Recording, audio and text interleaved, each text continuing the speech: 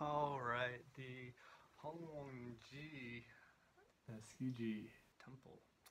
Admittedly, I did not know about this temple before my visit. It was a meeting point for me. It turned out to be quite pleasant, architecturally very interesting.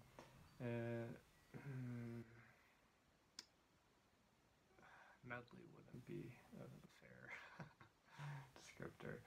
But it is a bit chimeric, yes. I think that might be fair.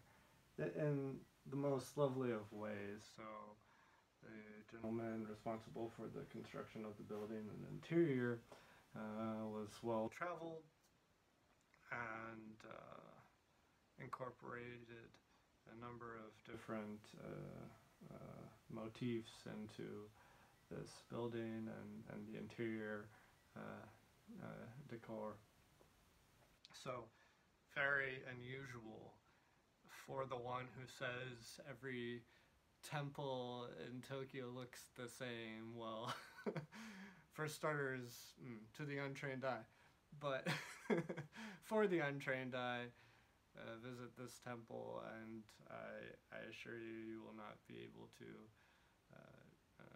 make such a claim. So worth checking out. The history is a bit interesting. I'm not so confident to speak to it, but briefly from what I understand, it was a bit schismatic, if you will.